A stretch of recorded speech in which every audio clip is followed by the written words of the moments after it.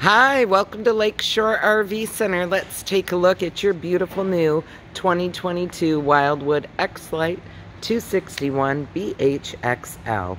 We got the power awning out there to show you how big it definitely stretches away from the body of the camper.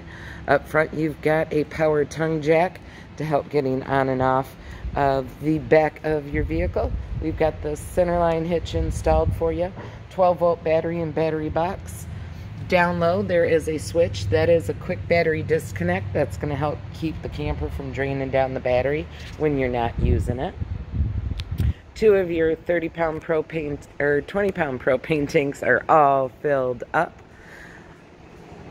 The guys went through and tested and inspected the systems for you, so she's ready to start camping. On your storage compartment doors, you have magnets to hold the door up and in place. You've got your 30-amp service cable, tandem axle, and along the side here you're going to have your fresh water fill station, so you'll put the hose in and that'll fill your onboard holding tank and city pressurized water. Plug in for your 30-amp service, low point drain valve right there, and your release for your gray and black water holding tanks. The bumper has caps on the end. Pop those and you have a place to store your sewer hose. The camera on the back is optional, so it is prepped and ready for the power. We do have a spare tire for you. Access to your water heater for service and maintenance. And then you have a black tank sewage flush.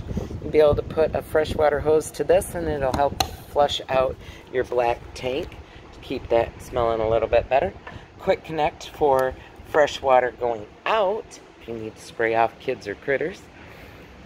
Outside kitchen is going to have the Suburban griddle, and it'll pull out and have hookup for propane right there. And then a nice outside fridge. And then inside here you're going to have your quick connect line for your propane, as well as the quick connect hose for that fresh water outlet that was on the back of the camper we just saw. Hookups for cable and satellite and power if you want to put a TV outside. You've got a button right there. That is for your power jacks. So you push that and the rear jacks will come down. Up above the big window outside your dinette is going to be outside marine grade speakers. Up front we have another pass-through storage. Made good use of the door and put a dry erase around there for reminders for yourself. Sewer hose, electrical adapters, the remaining parts and pieces for your Husky centerline hitch for towing. And then we also have a power jack for your stabilizers up front. Nice solid steps walking in.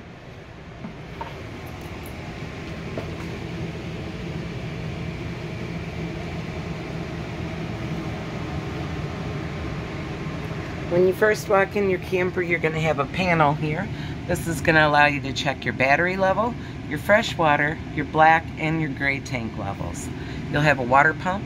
If you're running off of your onboard holding tanks, you'll be able to turn that water pump on to pressurize the water through the camper. If you're running off of city water, go ahead and leave that off. It is getting bypassed then, so leave it off. Water heater, some LED lighting, that would be for underneath your awning. And then overhead lighting, power awning switch, and then you do have this dimmer that if I hold my finger down it will raise and dim the overhead lighting. If I tap it, they'll come on and off.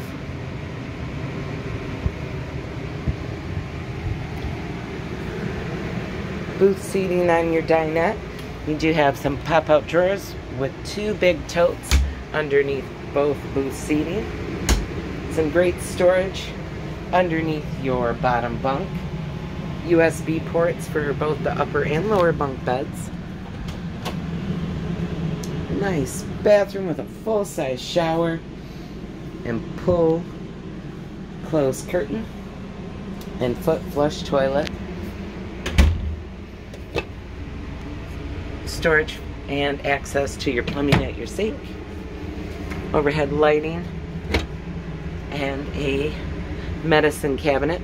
There is also an additional strap here that secures here to keep the door closed when you're driving down the road. Hi everybody.